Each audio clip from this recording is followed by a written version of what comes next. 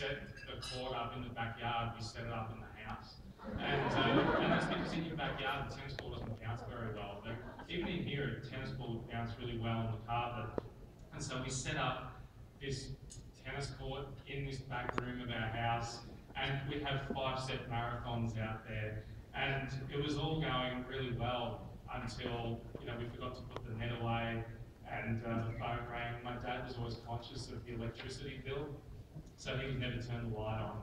And he came out, tripped over the net while we were watching Happy Days or whatever it was in the lounge room, and that was the end of tennis. And then that was when we came up with pretty much our favourite thing to do in the backyard of all time, which lasted years, and that was boxing.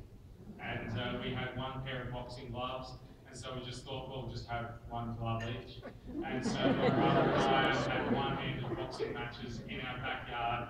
There were rules, you could only hit with the hand that had the glove. If you hit with your bare hand, the other guy would get 3 punches on you. But for free, where you have to put your hands behind your back. I won't go on too much about that. But that was how I lived.